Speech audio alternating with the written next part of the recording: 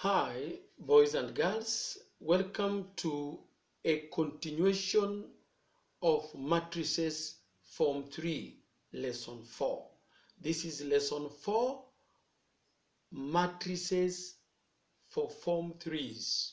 So please check on Lesson 1, 2, 3, even SPSS1. Those have already been done. That is Student Problem Solving Session. SPSS I've done once, just to try and make you internalize the processes of multiplication.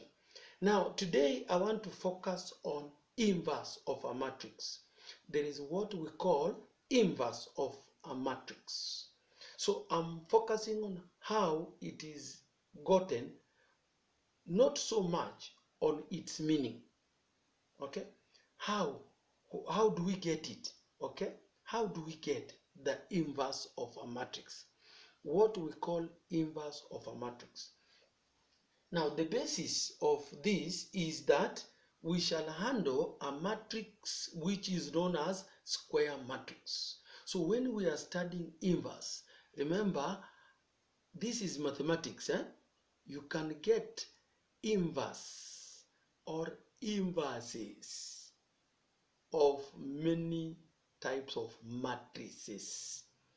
For secondary level purposes, we are studying inverse of a square matrix. What does it mean? It is order 2 by 2 square, 2 by 2. Okay, so in your mind, know that you are doing inverse of a square matrix. A square matrix here means 2 by 2, order 2 by 2.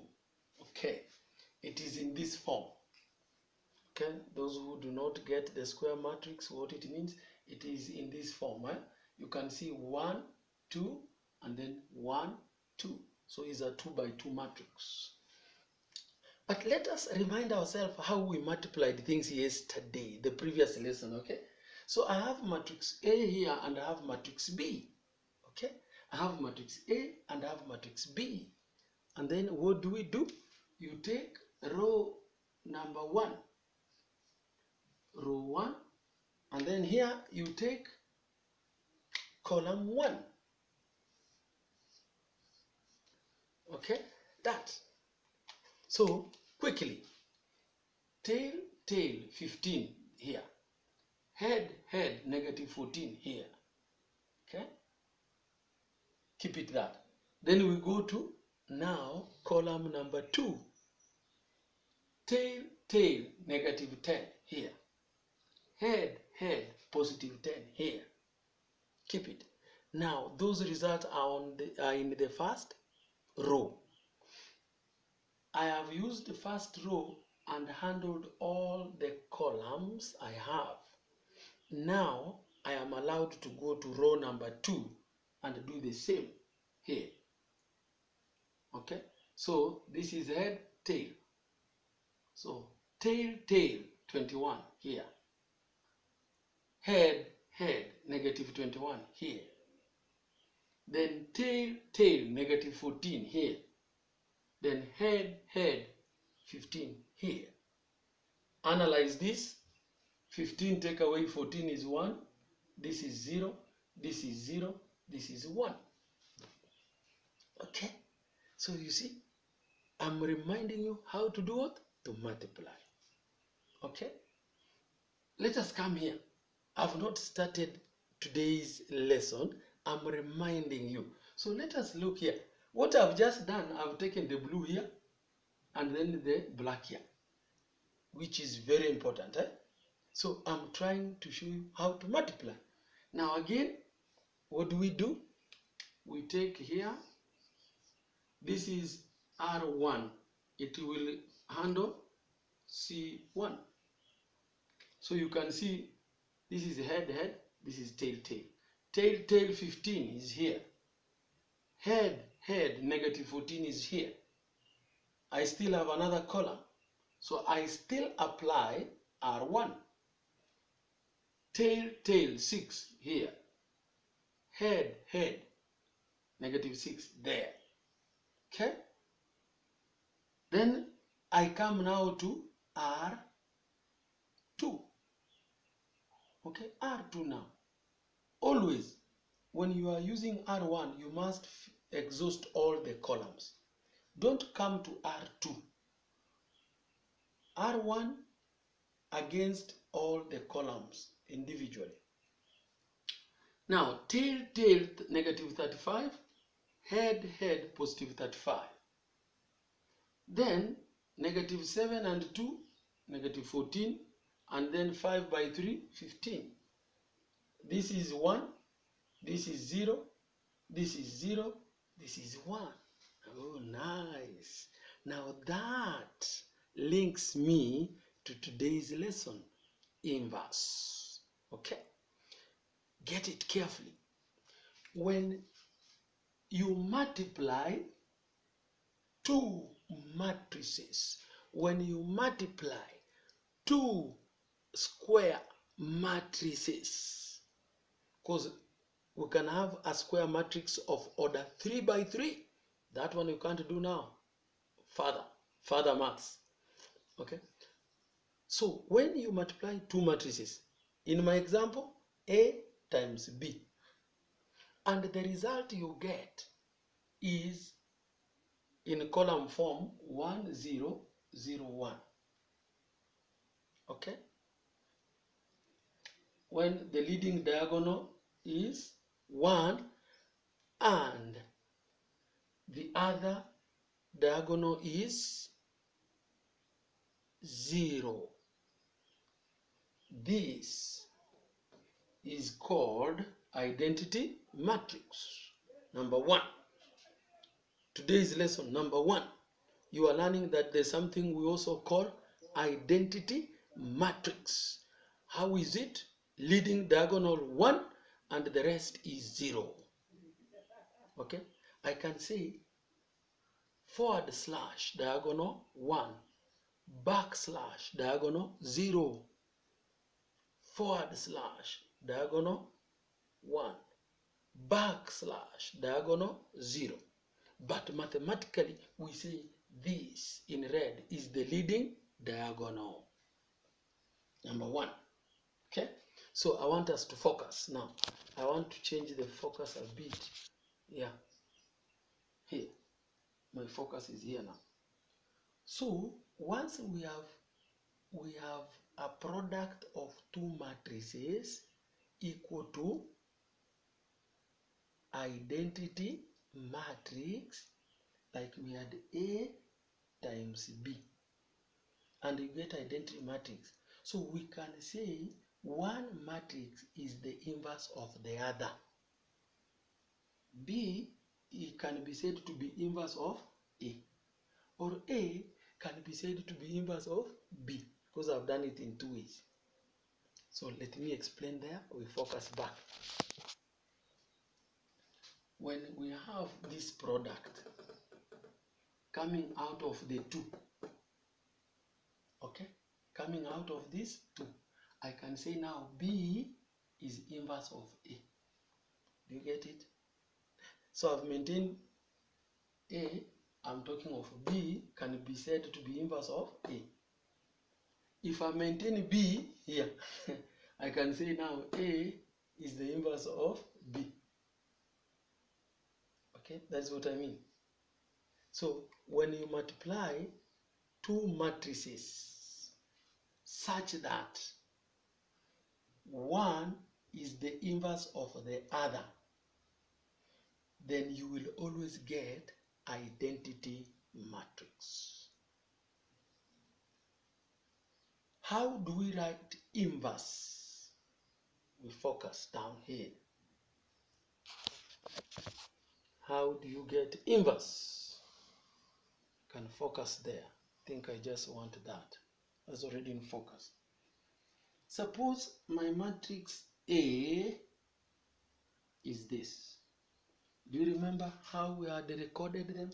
I had said this is A, this is B, this is C, and this is D. Suppose your inverse is this. I think I can write. So that we get the right stuff.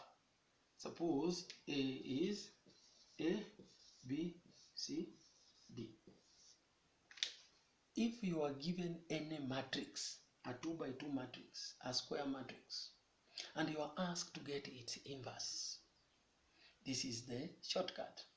Inverse is written as A to power negative 1. So you see, this is A, and I'm told to get its inverse. So this is inverse of A. Power negative 1 is read as inverse. So see the way I read, inverse of A. Okay, so power negative 1 is not 1 over. This is not algebra. A to power negative 1 is 1 over A. This is not algebra. This is matrices. Okay, so you can write yourself. This is inverse of A. So you can say this is inverse of A. How do you get it? This is a formula. Okay, this is a formula. Is a way of getting things tested and proved workable. So 1 over A times D, leading diagonal product, subtract the other diagonal. Sometimes we are told rear diagonal. This is leading minus rear. So this minus is formula, part of formula. And then you put your bracket. You reverse the position of A and D. You swap. A was here, now goes down. Whatever figure was here has come here. And what was here has gone there. Swap leading diagonal figures. Swap them. Leading diagonal figures. And then the rear diagonal, you write the opposite. So if there was a 10 here, if initially it was 10, I maintain it, then I write minus 10. What about if it was minus 7, negative 7? What is the opposite of negative 7? Positive 7. So you take the opposite. This negative means opposite of what existed. Example here, can focus more on this example. I think you can get it there. Yeah, yes, I think it can work there. So suppose I have 3, no, not 3, let me have 5, I have a 2, a 7, and a 3. Therefore, A inverse is 1 over, is part of the formula. Then leading diagonal is here, 15. I write it. Take away the rear diagonal, 14 here. Create a bracket. Swap this. This goes up, 5 goes down. Swap them. Then these ones maintain their position, but you take the opposite. Alright, is that right? Take the opposite.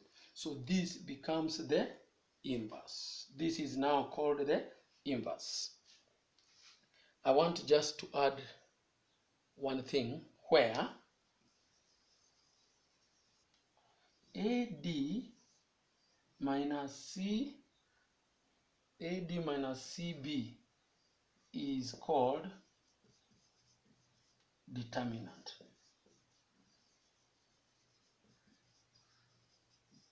So I can ask you, what is the determinant of this matrix? You tell me 1. Okay? Determinant is purely AD minus CB. So I can start by asking you, what is the determinant? 1 mark. You should be able to tell us it is 15 minus 14. Straight. Because determinant is given this, which is made use of in area scale factor. But that one we shall do later. In conclusion, when you are studying inverse, please note that we study inverse of 2 by 2 matrix.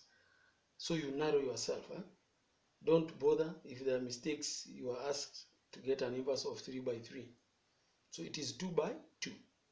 Then what have you learned? When I have a 2 by 2 matrix where leading diagonal is 1 and the rear diagonal is 0, that 2 by 2 matrix is called identity matrix. 3. When two matrices are multiplied and the result is identity matrix, then one of the matrix is the inverse of the other. What you need to do, go step by step, try to get a book and multiply matrices and see if you remember the skills used in multiplication. Once you are done with that, you can now try to get the inverse of matrices. In the next lesson, we shall see where inverse is used, the application of inverse in our syllabus. Keep on subscribing, boy, so that you see what is here. It is good stuff. You can't miss it. Even if we open, you will get all the things I'm teaching there to be tested. Till then, keep on subscribing.